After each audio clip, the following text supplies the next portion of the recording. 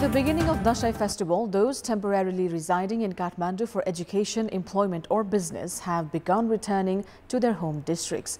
While most of them are enthused, many have grievances related to complications in receiving tickets and exorbitant fares. Good morning, I'm Sapsanamma and these are the headlines of the hour. It's the 6th day of Dasai festival today. Devotees throng temples and shrines to pay offerings to goddess Katyani. Election Commission expedites its activities as only 50 days remain till November 20 provincial and parliamentary elections. Ruling and opposition parties continue to mull over their poll strategies.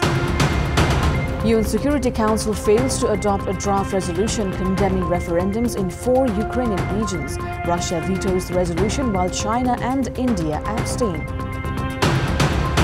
England beats host Pakistan by 8 wickets to level the 7-match T20I series at 3-all. Philip Salt scores an 88 not out in England's victory. It's the 6th day of the ongoing Dasai festival today. Temples and shrines dedicated to various forms of goddess Durga have been crowded since early today as devotees throng the holy places to pray and make offerings to goddess Katyani, one of the 9 different forms of goddess Durga.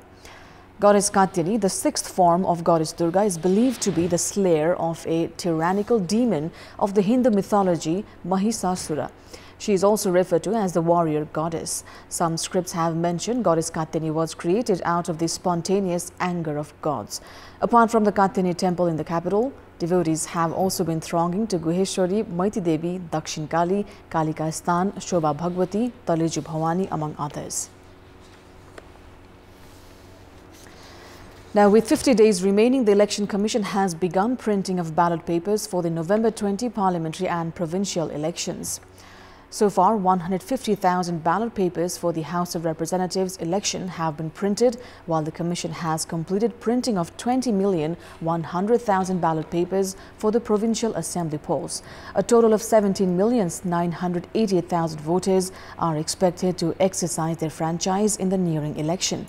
The Commission has given political parties till tomorrow to make last changes to the closed list of proportionate candidates.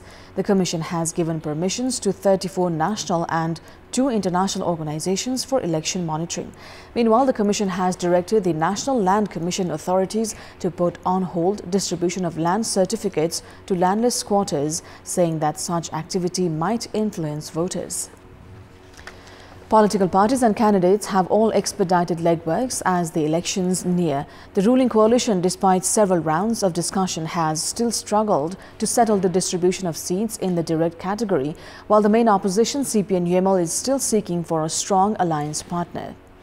Despite the lapse of 1.5 months, the special task force formed by the 5-party ruling alliance to determine the election equation has yet to finalize the division of 165 seats at the lower house and 330 in the provincial assemblies.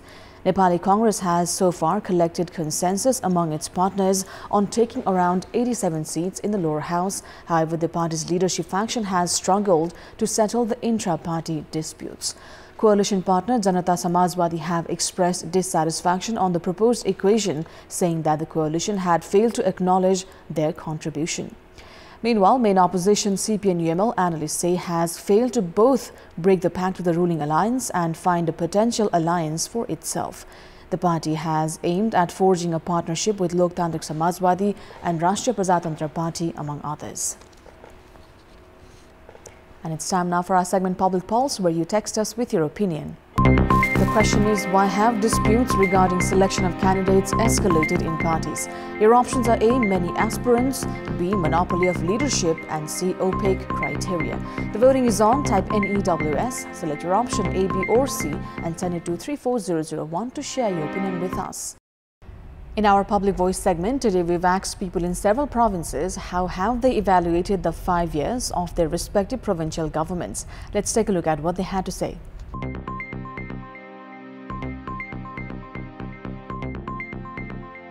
प्रदेश सरकार सञ्चालनमा धेरै खर्च लाग्यो तर त्यसले खासै उपलब्धिमूलक काम गर्न सकेको छैन। मन्त्री बनाउने अनि सत्ताको खेल मात्रै खेल्ने। संघीयता आएपछि जस्तो रूपमा देश विकास होला भन्ने सोचेको थियो जनताले, त्यो हुन सकेन। चिल्ला गाडी चढ्ने सर र हिँड्ने